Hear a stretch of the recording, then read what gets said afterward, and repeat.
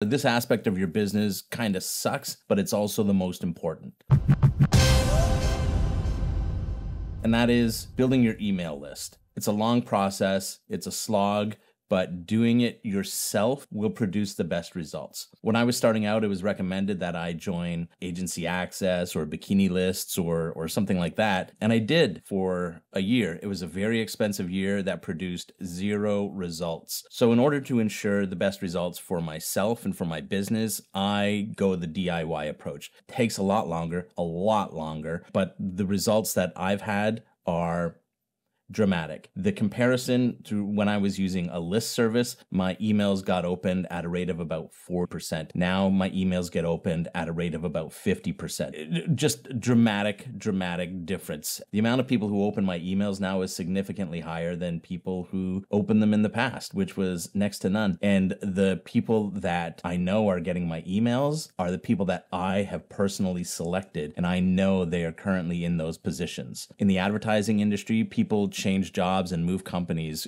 fairly frequently, so you have to stay on top of that every month. And the only way to stay on top of that is by maintaining your email database and your email marketing list. So I'm going to show you how I manage my database and how I find my contacts. First thing you're going to need is an Airtable account. I use Airtable religiously in my business to manage all of my information and in my personal life. I've created a copy of my contacts database for you, and I've set it up as a template. And once you have an Airtable account, which you can get in the link below, you can find this database in the link below. And when you get to it, you should just be able to copy it into your Airtable account. Everything's set up in the structure that I have it. I'm going to get into the structure of the database in a little bit, but first thing we're going to do is we're going to jump over to LinkedIn. I know LinkedIn is the least creative site, but it is the most important site for your business next to your own website. So this is my profile here on LinkedIn. What you're going to do is you can go up to the search bar and you're going to type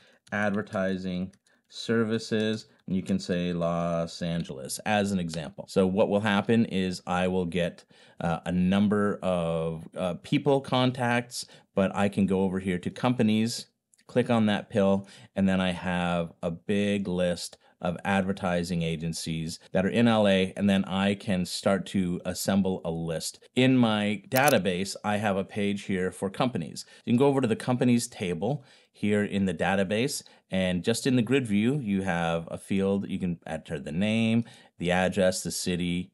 I have province because I'm in Canada. You can change that to state, the postal code, website, LinkedIn page, etc., etc. So I already have a page open for a company that I like in Los Angeles called Bond. First thing I'm going to do is I'm going to copy that URL. Then I'm going to go here, enter it into the LinkedIn page field. First thing I'm going to do is always copy that LinkedIn link so that I can, if I need to get more information, I can just easily find it again. I don't have to go through a search process through LinkedIn, because LinkedIn will count how many searches you do. And if you've hit a limit, then you won't be able to do any more searches until the month rolls over. Having a direct link to go back to a company page or to go back to a person's page instead of having to search for them and look them up again is a real benefit. So the next thing I'm going to do is I'm going to enter their name, Bond, city, Los Angeles, and this is California. For their website, I click this contact us. It opens their website and I can find their website, copy that, enter that in their website. So now I have the company information set. I'm going to go back to the LinkedIn page and I'm going to click on people. Now there are 256 employees here. So you could come down here and start taking a look at who is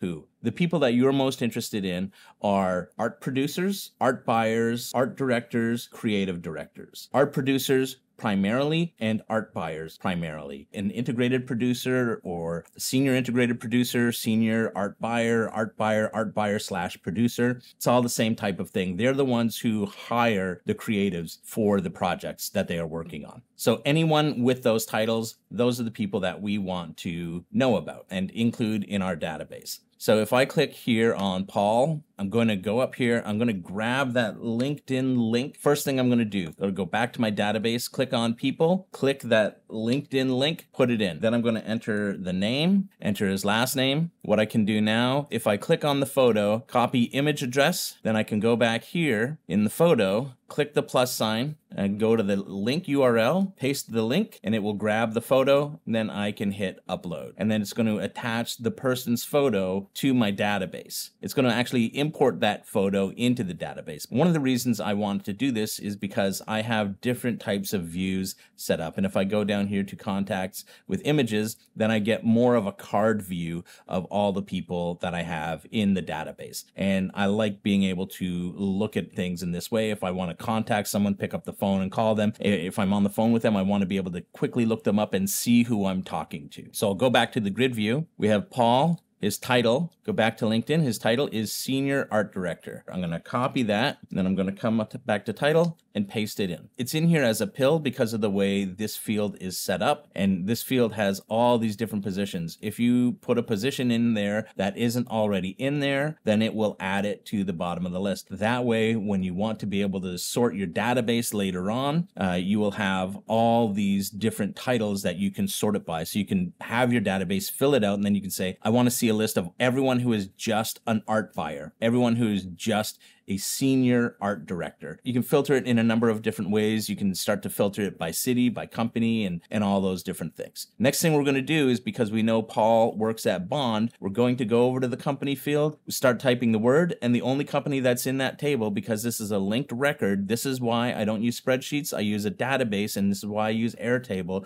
is that it is already there. I can just click Bond, and Paul is attached to the company, and you can see these fields, the city and the state, have already filled. If we go back to the companies table, when I scroll over, you can see the people field now has Paul listed in the database. So this is the process you're going to want to go through for every single contact. There are a lot of other fields in this table that you can fill out. Address for the company, do your research. In the people's table, I have a field here that will verify that that this contact is correct, and then you can enter their company email. And speaking of emails, in the companies table, there is a section here for email format. At Bond, their website is wearebond.com. But what you can do if you don't know the email format is you can go to Google and you can say email format wearebond.com, and then you'll get examples here. Right in the snippets, it's first name and then the URL. So we can assume that email is paul@wearebond.com. And that's it. Just keep going through that process and build out your database for your contacts. It's going to take a while, so get started today. Thanks for watching.